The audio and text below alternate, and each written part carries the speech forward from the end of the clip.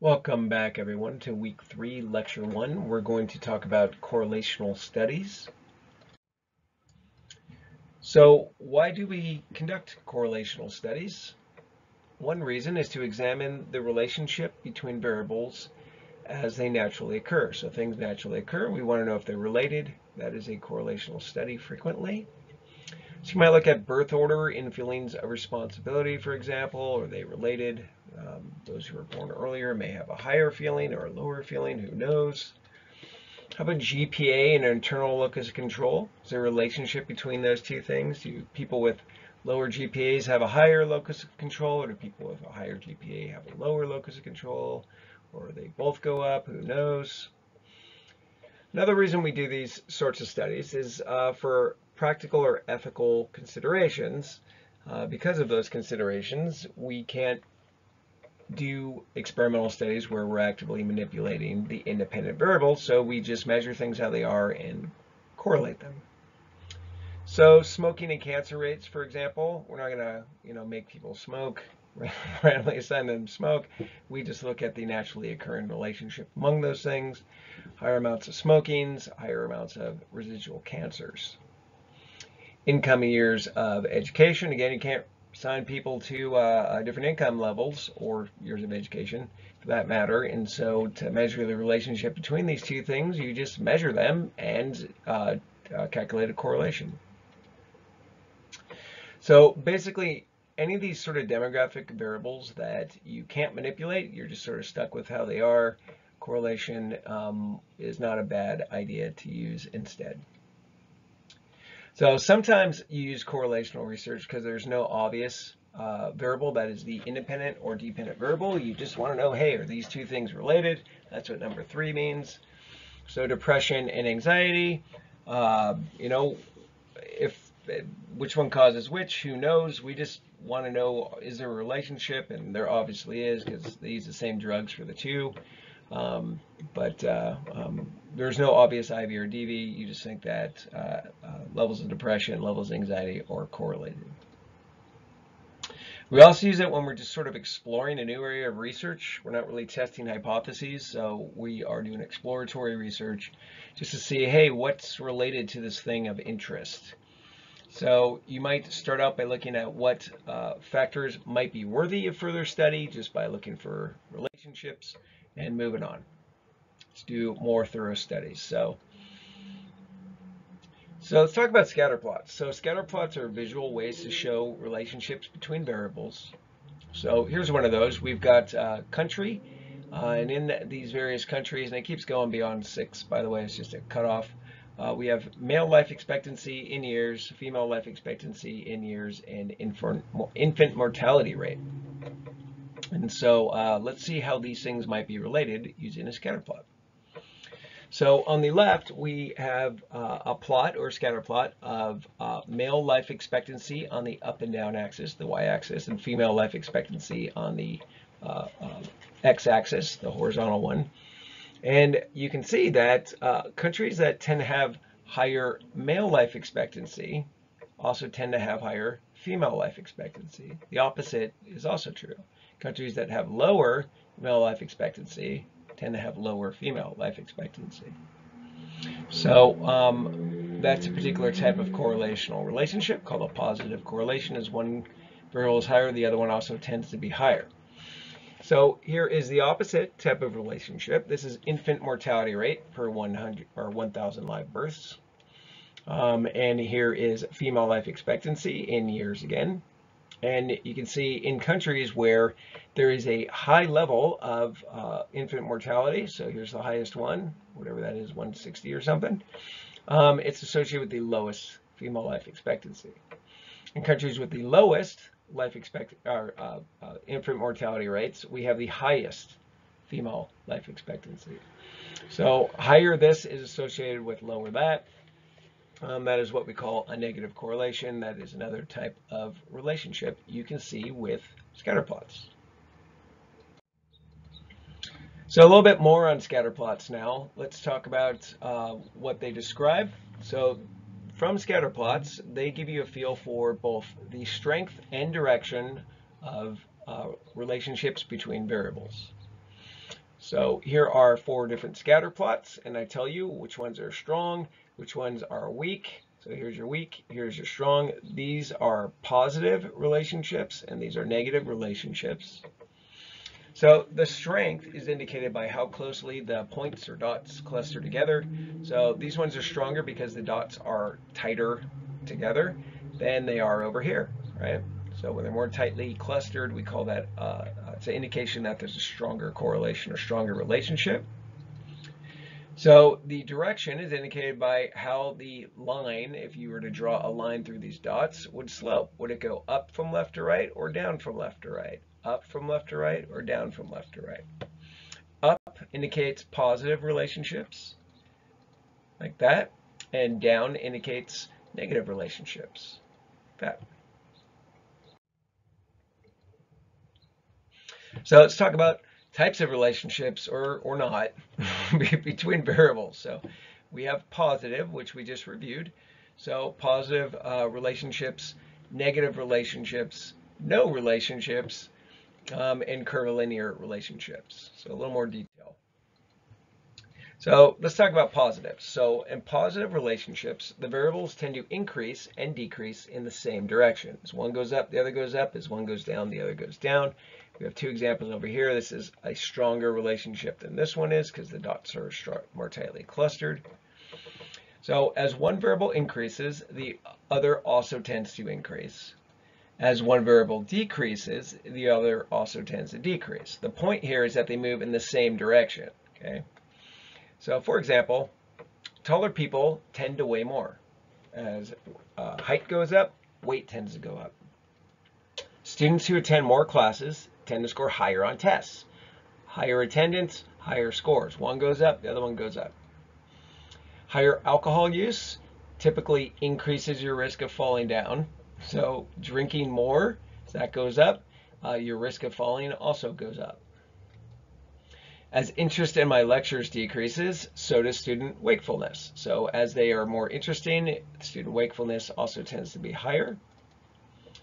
Now here's some examples of a negative one. So having less money, when your money is lower, it's associated with fewer leisure activity choices.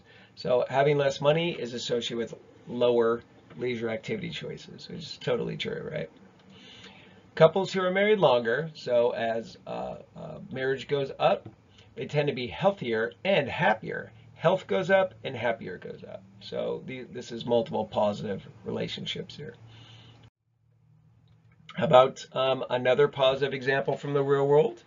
Here is a plot of NIH funding in millions of dollars for different disease conditions, and here is an estimate of how much life years, that is years that people would have lived if the disease hadn't existed, are lost as a function of these different diseases.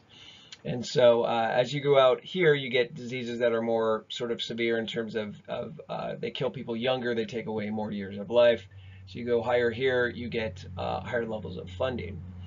And so what you see is that in general, health issues that have a bigger impact on lives, those out here, tend to be higher on the funding, right? There are a couple oddball exceptions to that, though. For example, there's tuberculosis over here, which is somewhere in the hundreds of millions of dollars, yet really doesn't, do that much in terms of years of life lost. Another example is COPD. So COPD is underfunded, you'd say. It takes a lot of over 1 million life years away from that people would have otherwise had, yet it's not even on the line with the other ones. It is an underestimate. And then at the top of things, we have HIV, AIDS, where it's tremendously funded, $300 million a year. And actually, the amount of life lost isn't commensurate with the funding level. So it's an outlier in the high direction. So let's talk about negative relationships now. Negative relationships are when, as one variables tend to increase, the other one tends to decrease. So they move up and down in opposite directions. So the variables tend to increase and decrease in opposite directions. So what's that mean? Well, as one variable increases, the other tends to decrease, and vice versa. As one variable decreases, the other tends to increase. The point here is that they move in opposite directions. That, again, is sort of the take-home. Negative doesn't mean going down. It means they move in opposite directions. So that's sometimes confusing. Positive means they moved in the same direction. So some examples. Heavier people tend to be shorter. As weight goes up, height tends to go down. I don't know if that's true, but it's an example anyway for didactic purposes. Students who ditch more classes tend to score lower on the tests. As ditching goes up, test scores tend to go down. Higher alcohol consumption tends to worsen driving ability. That is a real one. So as alcohol goes up, driving ability goes down. As a man's comfort in a relationship increases, the probability that he will put down the toilet seat decreases. A funny one. A real one here, employees who report to more managers tend to be less happy. So as the number of managers you report to, totally makes sense, goes up. Yeah, you tend to be less happy because there's more people coming down on you. And younger mothers tend to have higher odds of birthing healthy children. What? Think about that. So lower age is younger, right? So lower age mothers, higher odds of healthy children. This is a true negative correlation. Older mothers, conversely, have lower odds of birthing healthy children. So that's the flip side. So a real world example, hopefully vaguely interesting to you guys. What we have here on the up and down axis, the y-axis, is the sepsis mortality rate. So sepsis is a systemic infection, and so it kills a lot of people. Actually, half of everyone who dies in a hospital has sepsis. And these are level of analysis here is a hospital. So we have the hospital sepsis mortality rate on the up and down axis. On the x-axis, we have the percent of the time that the hospital follows proper treatment protocols for treating sepsis. That is, getting fluids in them, getting them on systemic antibiotics, etc. And what you see here is that there's a negative relationship. So higher levels of sepsis mortality are associated with lower levels of compliance. So and this is a real distribution, so the data are messy, right? You can see there's actually dots kind of all over the place, but in general, the relationship is that those who, I'll say it the other way, those who tend to comply better with sepsis care have lower mortality rates from sepsis. Relationship's not very strong. It's negative 0.17, which you guys don't necessarily know what that means yet, so we'll get to that later, but it is a true negative correlation in the real world. All right, so let's talk about no relationship. What's that look like on a scatter plot? Well, it's just dots all over the place with no clear sort of line of things. Generally, this is what they show is the red and blue on the left. Also, the two at the bottom are no correlation, and what they lack is variability in one of the axes. So, and the one on the left at the bottom, there's no real variability in the x-axis, even though there is in the y. In the plot on the right at the bottom, there's plenty of variability in the x-axis and no variability in the y. And when you do that, you end up finding no relationship. We call that restriction of range. So no relationship, it's kind of hard to describe, but basically the variables don't tend to be related to each other. Whether one increases or decreases is totally unrelated to the value on the other variable. Okay, so there's no relationship between them. So as one variable increases, the other does not change predictably. That's probably the simplest way to say it. As one variable decreases, the other one does not change predictably. This is the opposite way of saying the same thing. No relationship. You can't predict one from the other. Another way to say it. So for example, hair length and intelligence, not related. There's people with long hair and short hair who are both smart and dumb, right? Grades and lifetime number of ice cream cones consumed. Whew, tongue twister. Again, no relationship. There is people with bad grades who eat lots of ice cream, people with bad grades who eat no ice cream, right? So no relationship. Income and number of close friends is a real one. So there are poor people who have lots of close friends, and there are rich people who have lots of close friends. So there's no real relationship across the whole spectrum. Adult IQ and shoe size. Again, there's people with big feet and small feet who are both dumb and smart. Wisdom and ability to talk for extended periods. Absolutely. You've probably run into this in life. There's people who know a lot, who are willing to talk and not willing to talk, and there's people who don't know jack, who also just won't stop talking, or don't, as presumably don't talk either. So no relationship. Number of seashells you have, number of friends, no relationship. Lunar phases of the moon, and numbers of ED, emergency room visits, also not actually related. That is a urban myth. So let's do an example of no relationship. What we have here is data from OkCupid. And on OkCupid, there's two lines shown here. The red line is women seeking men, so it's heterosexual women who are seeking men. And on the up and down axis is the age that those women found most attractive on OkCupid. I guess they swipe left or right. I don't know. I've been married forever. So whatever age they swipe, this is the average age that they swipe, and they find that person attractive.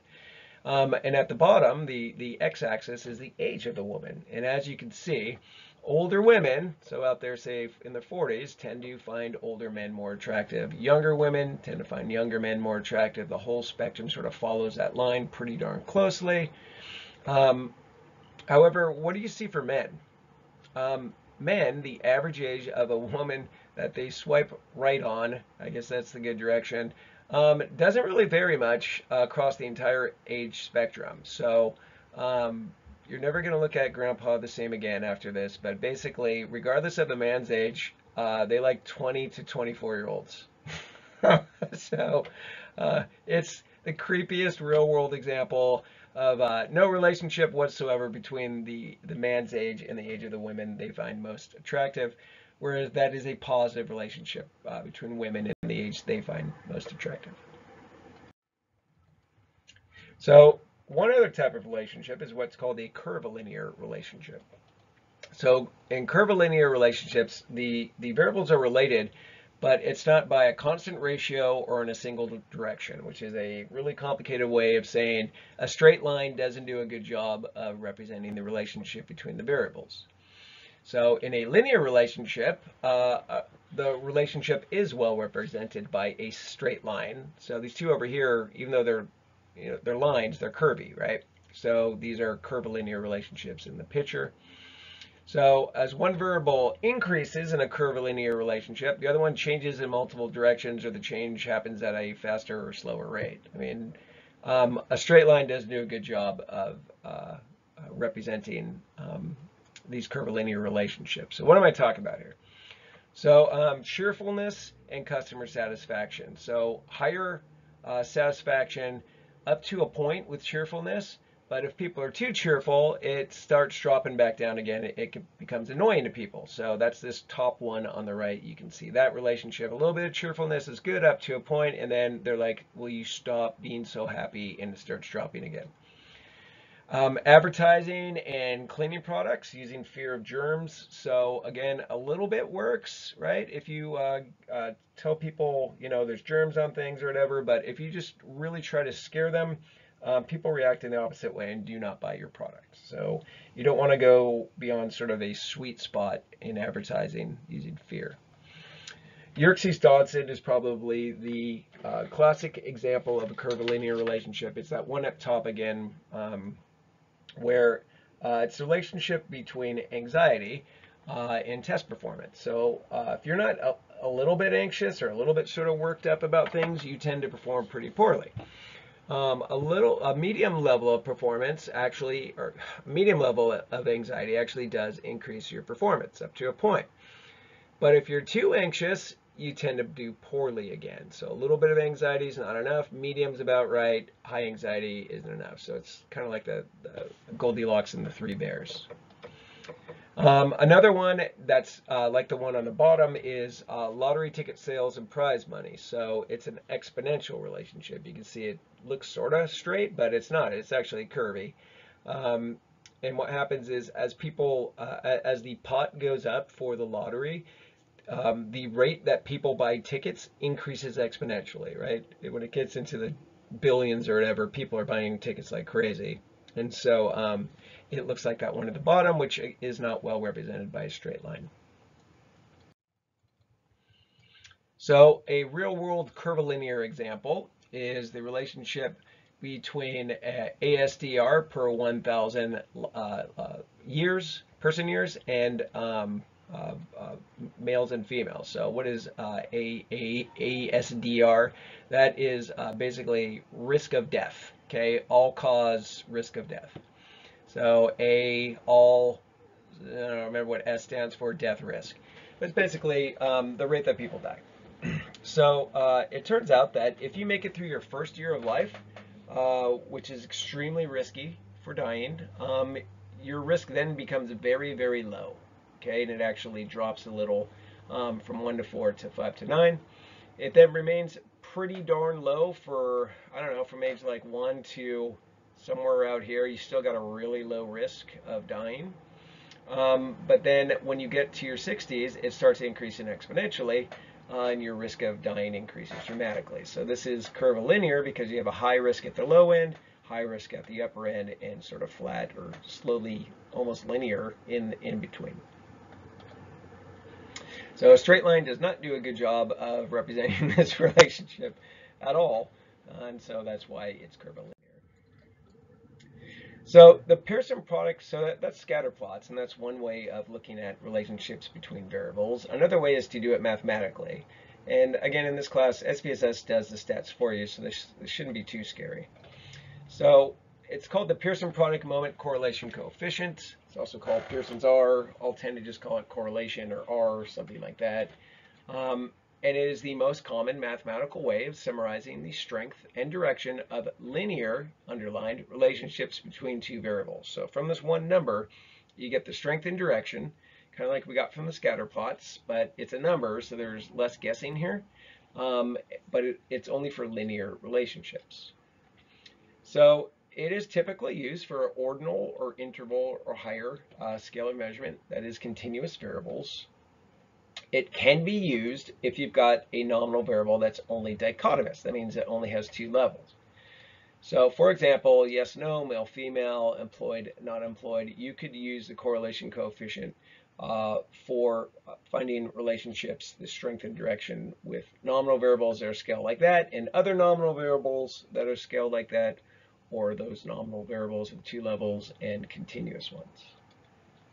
So it cannot be used if you got a nominal variable that's got more than two levels, like period. If you got something, you know, religion, hair color, you can't use it. You've got more than two levels. So for example, oh, here we go. Here's examples. Birth, religion, ethnicity, birth state. These are all things you can't use correlation coefficients with because they're nominal variables with multiple levels beyond two. All right, so the Pearson product moment correlation coefficient continued. It's a number. It ranges between -1 and +1. SPSS is going to calculate it for you. The strength is indicated by the absolute value of the coefficient. So ignoring the sign, how close is it to 1? Ones that are closer to 1 indicate a stronger relationship between the variables. Closer to 0 is a weaker relationship between the variables.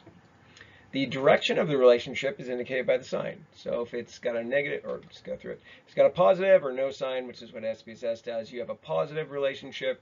A negative or negative sign is a negative relationship. So these are those same correlations we were looking at in the scatter plot. So they can only be used with linear relationships, meaning relationships, again, that are well represented by a straight line. So before you calculate these, you should always look at a scatter plot of the two variables. So that's why we did scatter plots first. So you look at the scatter plot before you calculate your Pearson R. Why?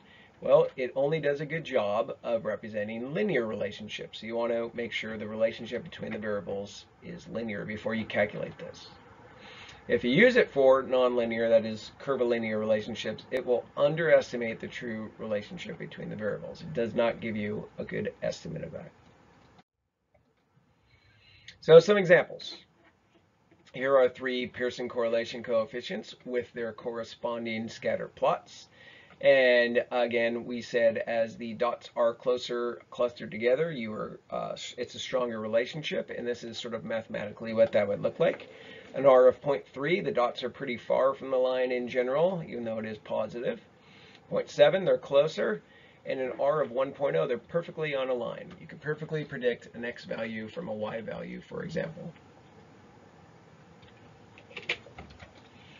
Here are 3 negative correlations. Same thing. The sign is different. They're all negative, so they go down from left to right instead of up from left to right. And the stronger the correlation coefficient, the closer the dots are clustered to a straight line. So the strength of the correlation coefficient, that is R, increases as the points cluster closer to the line, and the direction is indicated by the sign of the coefficient. So here's a real-world example. This is on the up and down axis, the rate-adjusted number of Nobel laureates per 10 million population. So in normal person language, it's how many Nobel laureates you get per 10 million population. On the x-axis, the horizontal one, is chocolate consumptions in kilograms per year. What kind of relationship do you see in this figure? Kind of looks like, in general, countries that tend to have higher chocolate consumption tend to have more Nobel laureates per population. And indeed, the correlation coefficient is in there. It's 0.79, and it's statistically significant. There's a relatively strong correlation. This is one of those goofy ones between chocolate consumption and Nobel laureate rates. All right, so we test hypotheses with correlation coefficients, and you can choose whether you want to do a directional or a non-directional hypothesis. So let's talk about the non-directional ones first. They're a little easier. So they're always written as how R is related to 0. So 0 meaning no relationship between the variables, and you write 2 exclusive hypotheses. The null hypothesis, or HO, always indicates no relationship. And sometimes it's also the relationship is not in the predicted direction.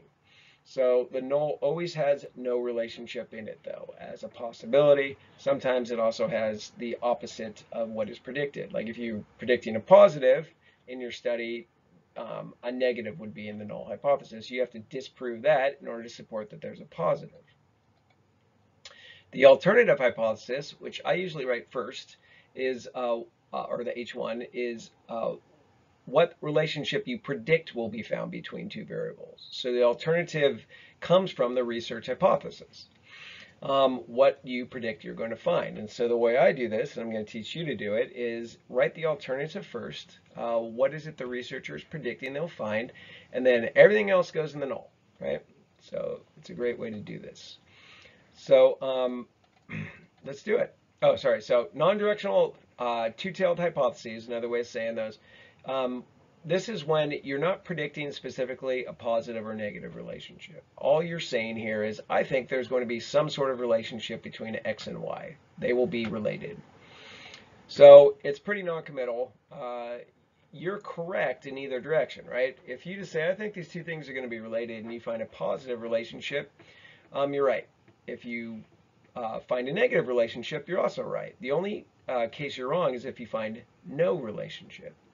What does no relationship mean in terms of a correlation coefficient? Well, that would mean an R equal to 0. So let's say your research hypothesis was exam scores are related to student age. That is non-directional. Why? Because you're not saying I think older students will do better. You're not saying I think younger students will do better. You're just saying there's going to be some sort of relationship. You are correct if you find a negative or a positive correlation. So there's our null. There's our alternative. I'm going to do our alternative first, or H1. So between R and 0 for the H1, how do I say I think that there's going to be some sort of relationship? Well, the way you do it is you say R is not going to be equal to 0. What does that mean?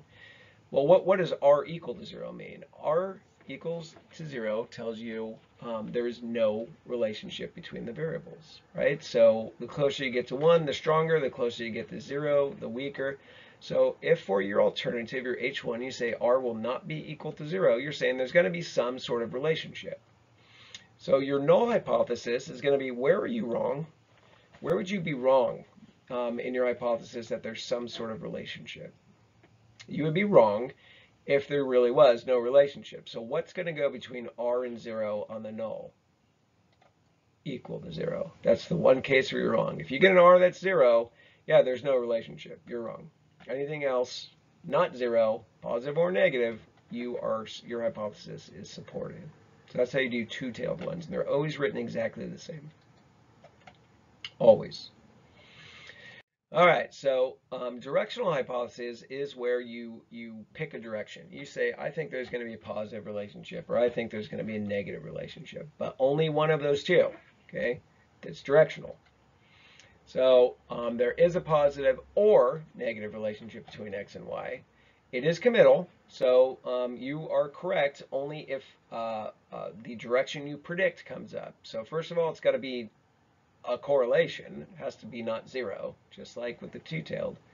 And secondly, it has to be in the direction you predict. Otherwise, you're wrong, right? So there are two variations, but only two variations of how you write these directional hypotheses. So, for example, a positive relationship. You say that higher values of x are going to be associated with higher values of y. So x goes up, y tends to go up. So, real world, having more sexual partners is associated with higher STD rates. Probably true. There's our null, there's our alternative. So, for our alternative, our H1, we need to write having more sexual partners is associated with higher STD rates.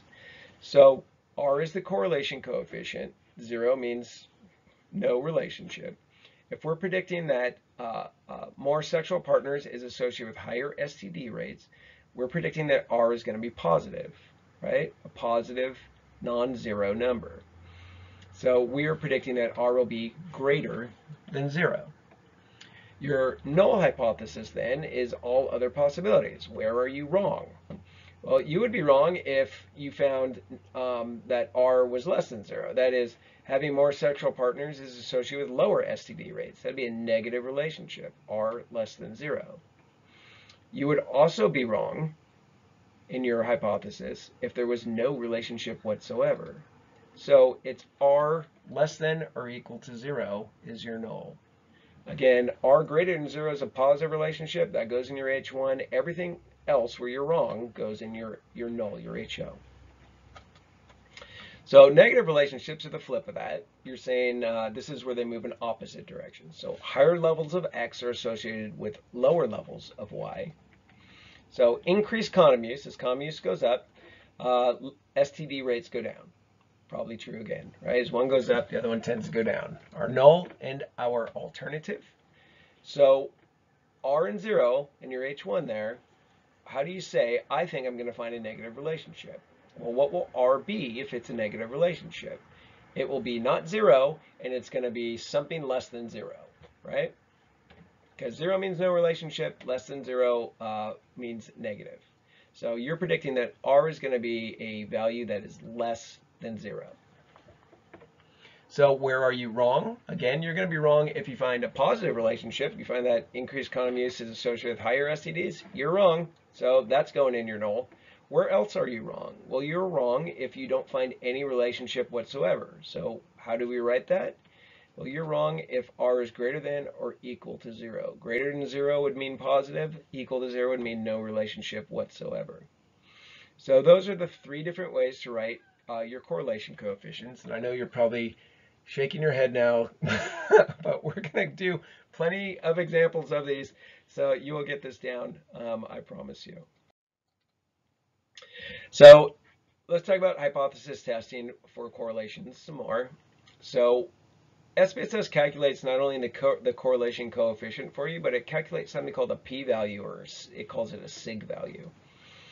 And what is this p-value? Well, the p-value tells you the probability, that's why it's a p, that you could get the correlation coefficient by chance if no relationship actually exists between the variables. That is, the null hypothesis is true. So P tells you the probability, the correlation coefficient you got is just chance, not real. Okay. So, for example, a p-value of 0.32 indicates that, 32% of the time you could have found a correlation coefficient of this strength or even higher just by chance, even if the null was true. Okay, it's a very almost a 1 in 3 chance you could find that even when a relationship does not exist. So conventionally, particularly in psychology, researchers are willing to conclude that a correlation is real if it would have occurred less than 5% of the time just by chance. So if the p-value you get is less than 5, it means, yeah, it could have happened by chance, but it's pretty rare, right? It's less than 5% of the time you would have got a relationship of that size or bigger just by chance. Well, that's that alpha level thing. So there's an alpha level that we use to interpret the statistical significance of our stats. The alpha level is the amount of chance you're willing to accept, and it is conventionally set at 0.05. That is a 5% chance that it is not a real relationship. 5% chance of being wrong. So an alpha less than 0.05 means that the probability that a correlation is the result of just chance, just happened to get this relationship, it's not real, is less than 5%. So to determine if a correlation coefficient is real, we're going to compare sig, that SPSS calculates, to 0.05. We're going to follow the following rules to determine if it's real. So to fully reject a two-tail hypothesis, there's only one requirement. Okay, two-tail again was some sort of relationship was what you were predicting, not positive, not negative. So all you got to show is there's some sort of relationship. So the only requirement to establish that there is some sort of relationship between your variables is that your sig, and it calls it two-tailed sig, is less than 0.05. If your sig is less than 0.05, that tells you your correlation is statistically significant. It's real. It's not just a chance finding. So two-tailed hypotheses, remember there's two parts of the null, so we have to reject two parts of the null. First of all, it's the same as number one, the sig, but it's called the one-tailed sig. It has to be less than 0.05. So what's that mean? The correlation has to be statistically significant. It's not just a chance finding, less than 5 times in 100. You would have gotten a correlation that big just by chance. So you establish, number one, yeah, there is a relationship between the variables. It's not just chance. The second part of this, you have to show that the relationship is in the direction you predicted.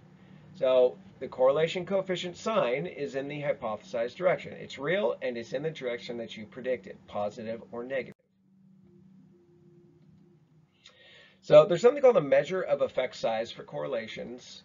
The measure of effect size for correlations allows you to interpret the relationship between x and y, the two variables, in terms of variance explained or variance you can predict in one from the other. And it's r squared. You just take the r and you multiply it by itself, or use the square key on your phone.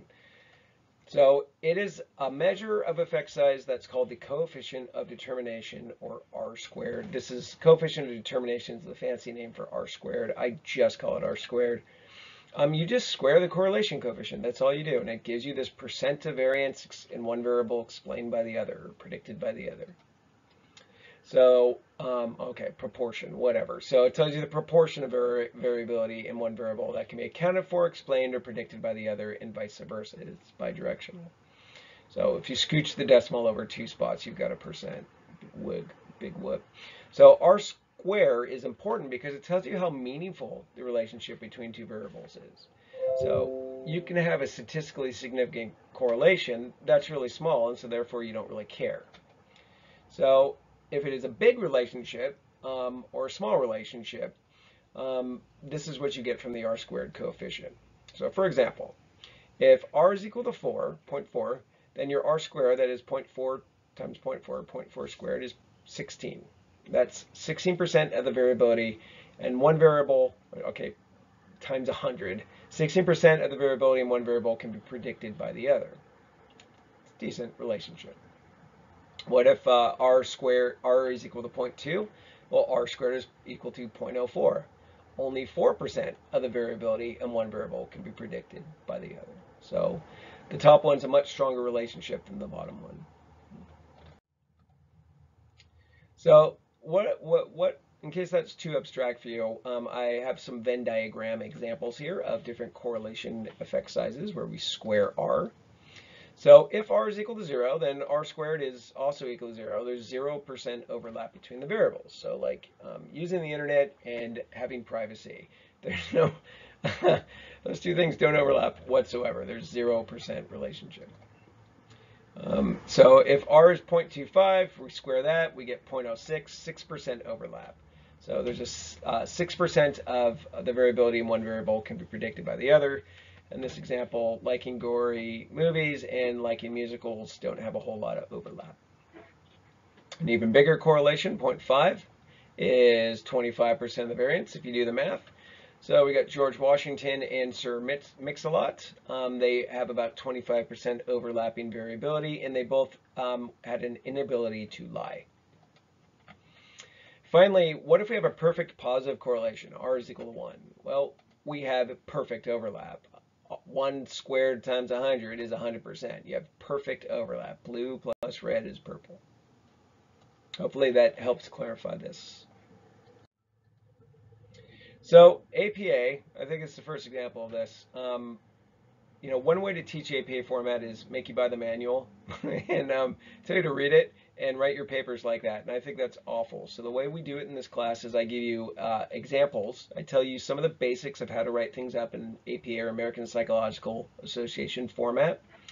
And then I give you example papers that you kind of type over and copy in order to write up your APA results. So it's using a template, and there is no, you don't have to worry about plagiarism. I give them to you for the express purpose of you to type over, change variable names, etc. Okay, so make sure you do that. Do not write things from scratch in this class for APA.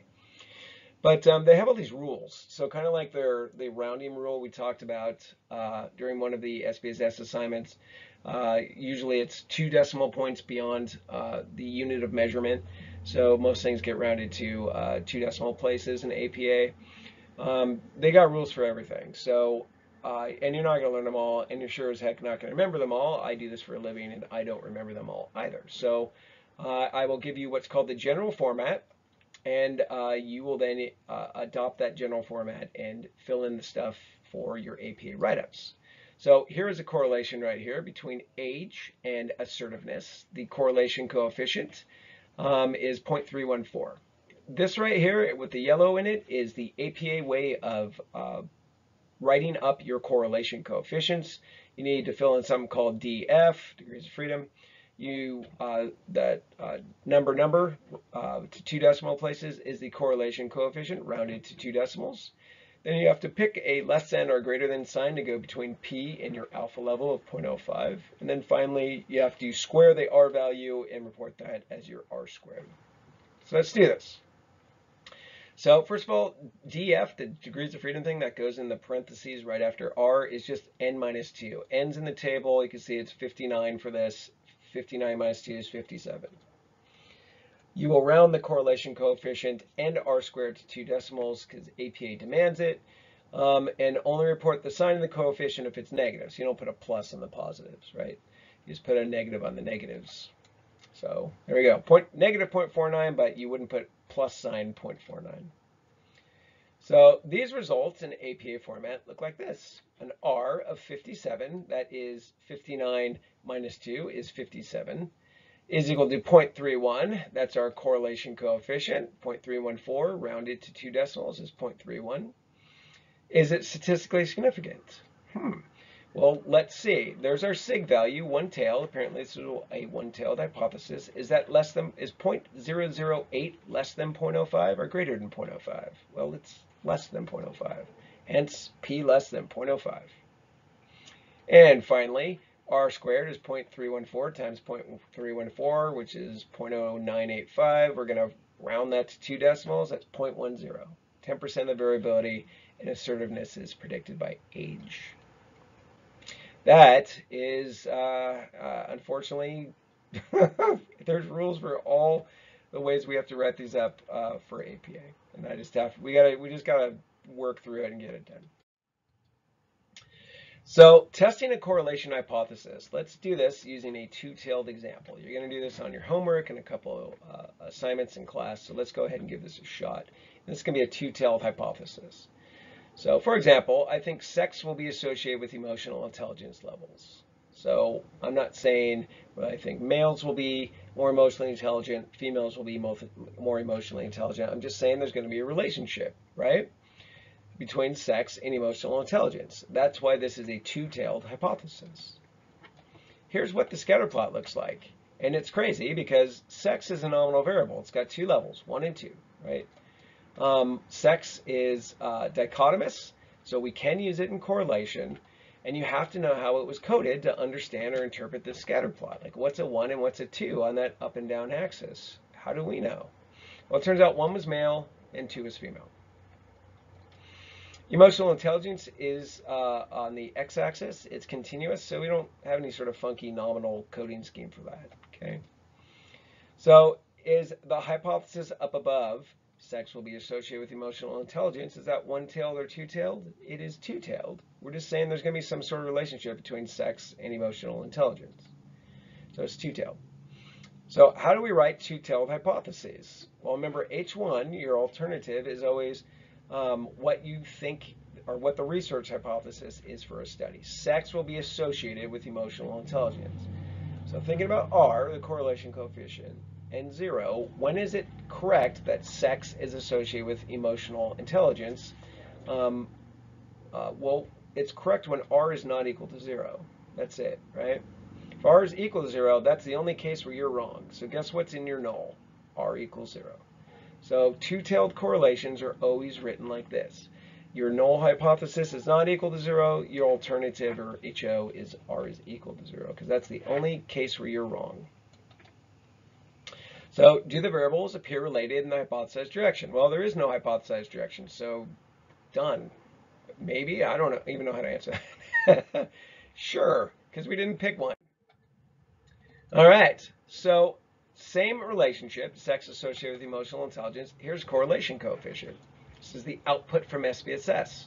So we have a correlation coefficient of 0.015, sig is 0.910, and n is 60. Here's our decision rule. Sig's got to be less than 0.05 for us to say this is a real relationship. So is this correlation statistically significant? Is 0.910 less than 0.05? No, it's not. So this relationship, or this correlation between sex and emotional intelligence, there's a 91% chance it's not real. That's what the 0.91 means. Okay, there's a really big chance. This is just garbage correlation. Look how small it is too. It's very close to 0. So is it in the hypothesized direction? Again, there is no hypothesized direction, so that's dumb. Are you able to fully reject the null? Well, what's the one thing that has to be true for you to fully reject a null of a two-tailed hypothesis in correlation? Well, it's got to be sig. It's got to be, the sig has to be less than 0.05, right? It's got to be statistically significant. It's not, so no. Why? Because sig's greater than 0.05. There's no relationship between sex and emotional intelligence. So how would we write this up in APA format? That's what it would be. And R of 58 is equal to 0.02. P was greater than 0.05. That is, the sig was greater than 0.05. And if you square 0.02, you get basically 0, 0. All right. So how about a positive correlation example? How about older people tend to be more assertive than younger people? So as age goes up, assertiveness tends to go up. There is age and assertiveness in a scatter plot. Does that look like it might be a positive relationship? Kinda.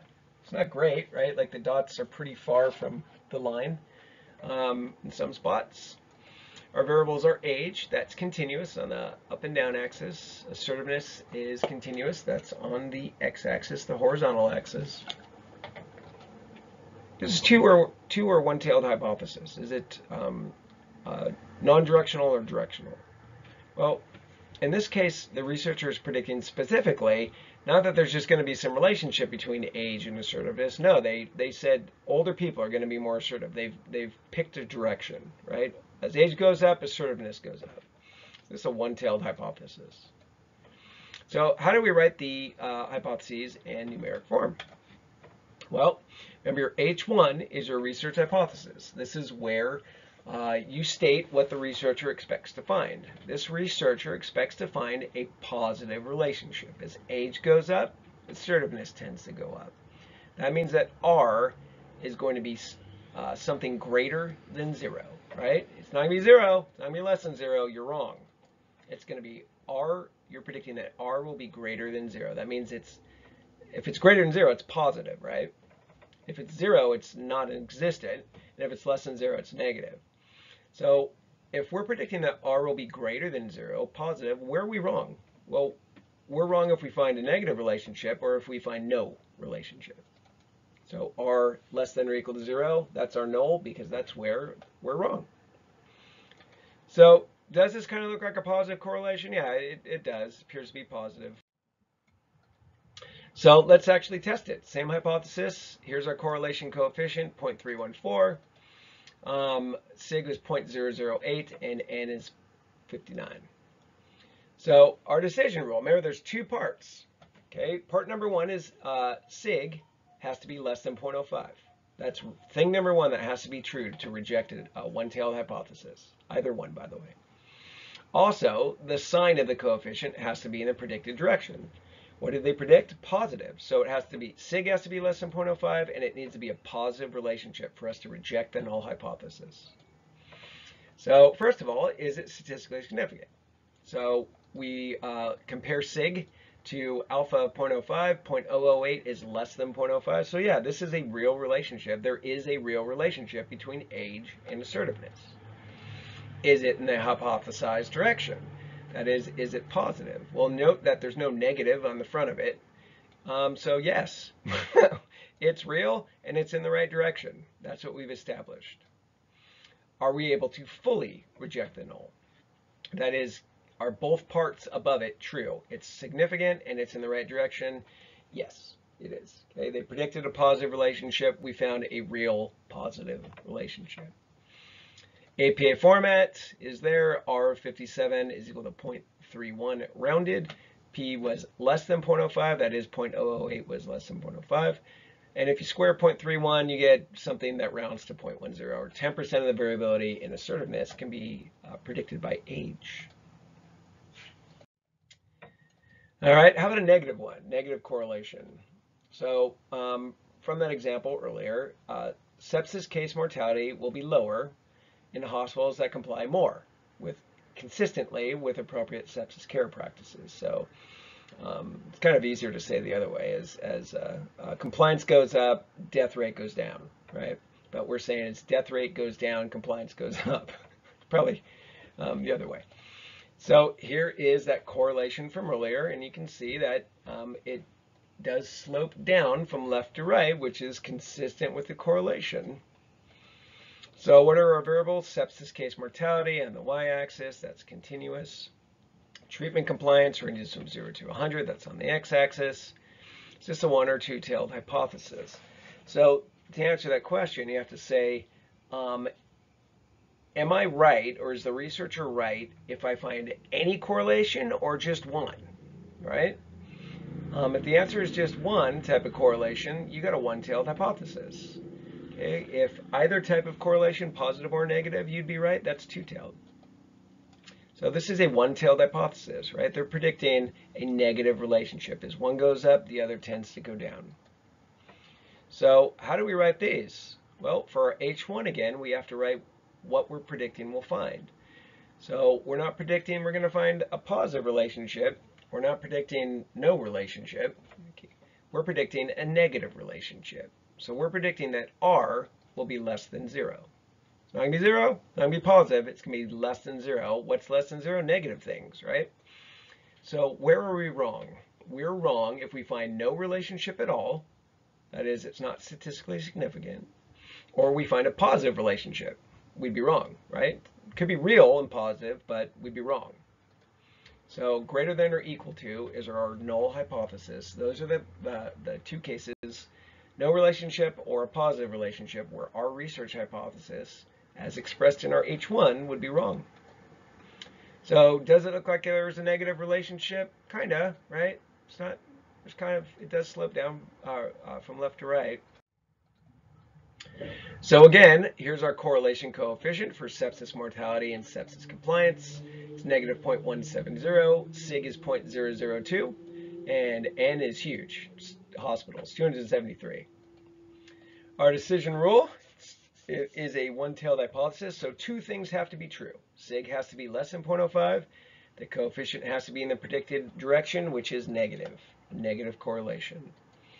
So is it statistically significant? Is 0.002 less than 0.05? Yeah, sure is. So this is a real relationship between sepsis compliance and sepsis mortality. Is it negative? Is it in the hypothesized direction? Look at the signs. Negative 0.17. You bet. Yep, it is. So are both things true? That is, it's real and it's in the right direction. Yes, right. It's significant and the sign is negative, as predicted. How do we write this one up? Note this negative is on there. It's an R of 273 minus 2 is 271. That's your DF. It's equal to negative 0.17. P was less than 0.05, and if you square negative 0.17, you get about 3.03, 3%. And the variability in sepsis mortality is predicted by whether they comply with the sepsis protocols. And again, the R squared is a measure of effect size, and notice how little it is. 3% is not big, right? That's a tiny, not a very meaningful relationship, but it's significant because there's 273 hospitals. So this is an example where we found a significant relationship, but it's, most of why people die of sepsis, the rest of that 97%, has nothing to do with whether they treated them according to the protocol. It's age, comorbidities, anyway, you guys don't care. All right, moving on. So just some follow-up, some final things about causal inference. It is like a meme, basically, that your stats professor is going to tell you correlation is not the same as causation. There's causal ambiguity in correlational studies, meaning just because two things are related, you can't say one caused the other, like ever. Just don't, okay? And I'm going to try to trick you. It doesn't matter how strongly related they are, you can't infer causality. This is kind of funny. Someone did a pumpkin. Some stat professor did a pumpkin inferring causation from correlation for Halloween. All right. So correlation does not imply causation. No matter how strongly the variables are correlated, you cannot infer one caused the other. So, for example, which causes which? A strong positive relationship exists between committing sexually aggressive acts and viewing violent pornography. It's very tempting to say, viewing the violent pornogaphy makes you more likely to be sexually aggressive, but you can't do that, make that conclusion based on a correlational study. They could be not causally related at all. Maybe it's, sociopaths are more likely to be sexually aggressive and more likely to enjoy violent pornography.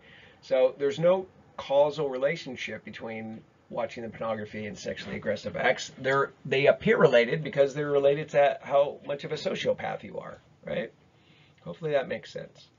How about self-esteem and motivation to work? They have a positive relationship. People have higher self-esteem, tend to want to work more. Does low self-esteem cause people to not want to work? Does not wanting to work result in low self-esteem? Who knows? It could be circular. Like, we have no idea. Or it could be not causal at all. It could be related to some third variable, right? So again, you cannot infer causation no matter how strongly. If the correlation is perfect, you cannot infer causation in a correlational study. All right, / end of rant. There's something called the third variable confound you run into in correlational studies. And this is one of the examples we just saw with sociopaths, for example. It's when two variables share a common relationship with some third variable. So they appear to be related, but really it's because they're both related to this third thing, okay? Like the violent, aggressive sexual acts and viewing pornography. Both are associated with being more of a sociopath. So they look related, but really they're not. That's called the third variable confound. So these third variables can explain the relationship that you find, the correlation between the two variables. We sometimes call them confounding variables or confounders. So for example, the number of fire trucks that respond to a fire and the severity of damage, they're positively correlated, right? More fire trucks go to a fire, damage in the fire tends to be higher. Why? Well, it's because they're both related to the severity of the fire, not related to each other, right? Another goofy example is shark attacks and ice cream sales. Totally, strongly, positively related. It's not linear in this picture, I agree. But for didactic purposes, just let me keep going. So when shark attacks are high, ice cream sales are high. So would you therefore not want to sell ice cream so that people don't get attacked by sharks? No, it's obviously ridiculous, right? So there's no causal relationship between these variables. What is the third variable they're both related to? Warmer temperature. Okay, as temperature goes up, shark attacks go up, and ice cream sales go up. So it makes those two things appear related when they're really not. I mean, they're related. It's not causally related. Shoe size and reading comprehension also positively related across the entire age spectrum. Why? Age. People with very tiny feet are not very good readers. They're kids, they're babies, right? And as you get older, tend to be a better reader. All right. So there's also reciprocal causation, another reason why you don't want to infer causality in correlational studies. This is when both variables cause each other. You can't tell that from a correlational study. This is just another sort of caveat. Again, don't infer causation. So for example, drinking alcohol and depression, strongly positively related, right? So people who drink more alcohol tend to be more depressed, right? But check it out. Drinking alcohol is a depressant, leads to more depression. More depression, well, you compensate by drinking more alcohol. And it just goes in the circle. We call that reciprocal circular causation. So sometimes people are tempted, note may is italicized, to draw causal conclusions from correlational studies because one variable temporally or in time always occurs before the other. So what am I talking about? So we know, for example, that people who grow up in households where they're abused as children are more likely to be abusers as adults, right? This is also, I think, was my example of particular causality, probabilistic causality. Well, people are always children before they're adults, right? So you could never be an adult abuser or abused as a child because you were an adult abuser. That doesn't make sense, right? It would always have to be, if there's a causal relationship, it would have to be being abused as a child leads to increased probability of being an abuser as an adult. But you still got the problem of the third variable. Both variables, being abused and being an abuser, are related to third factors, multiple ones like stress and poverty and those sorts of things. So again, another reason, even though it's temporal ordering, so it seems like you can infer causality, don't do it. Okay, do not do it in correlational studies. So factors that affect correlation coefficients. One is the linearity of the relationship. So again, just to reiterate, R indicates the strength and direction of linear was underlined earlier, relationships between variables. R will underestimate the relationship if it's curvilinear. So we said that earlier. So that is one factor that affects correlation coefficient values is a relationship linear? If it's not, it will underestimate, the number will underestimate the true relationship. It's the wrong way to do it. So you should always make a scatter plot of the variables to ensure the relationship is linear before you calculate R. Second thing is restriction of range. So restriction of range is if you restrict, you don't look at the full range of values for one or both variables. So what that does is it results in a correlation coefficient that again inaccurately estimates the true relationship between the variables. So what the heck am I talking about? Height and basketball ability. So if you looked at the relationship between height and basketball ability among NBA players, think about it. They're all really good at basketball and they're all really tall. If you've ever been around NBA players, like even the short ones are taller than you most of the time. So you wouldn't find a very strong relationship. Height and basketball ability are not strongly related. Even the little point guards are really good, right? Among NBA players. However, if you look at basketball ability and height in the general population, that is everyday people, strong positive relationship. Taller people tend to be better at basketball.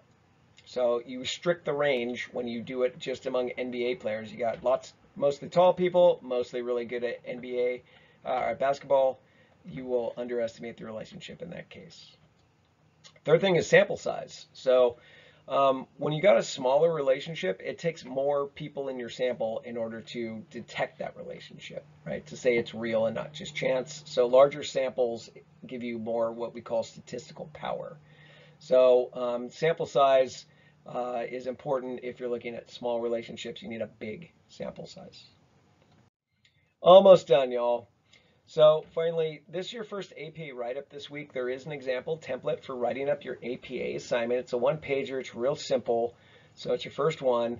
You'll write up hypothesis 4 on the SPSS assignment using the template that's also available. And you have to put a scatter plot in your APA write-up.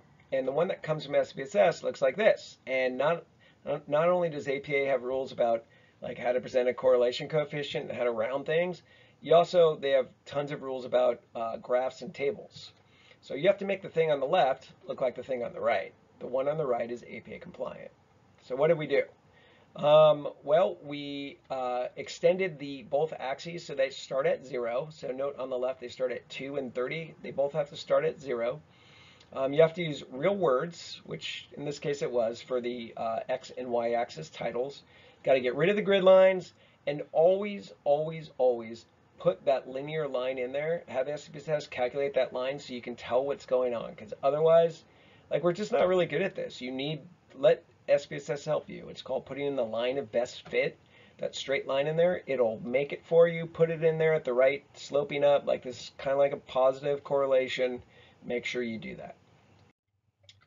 So finally, there is an assignment this week, just not an SPSS one, just a normal assignment. It's 2 of them actually, where you are looking at correlation coefficients and you need more experience. It's kind of like the IVDV and scales of measurement, but not as crazy. You need to know how to do this hypothesis testing thing, how to write hypotheses and interpret them. So there's something called the correlation significance testing review. It's a big old correlation matrix between various hospital things and how they're related. So note that correlation matrices, you only have to look at one side of the diagonal. So top or bottom, I recommend doing the bottom. It's easier to read. And what you have there is the correlation with each variable and each other variable. It repeats itself above and below the diagonal, so you only have to look at 1/2. So I actually recommend sort of crossing off 1/2, so you don't get, until you get good at this. So that's what the blue triangle is here.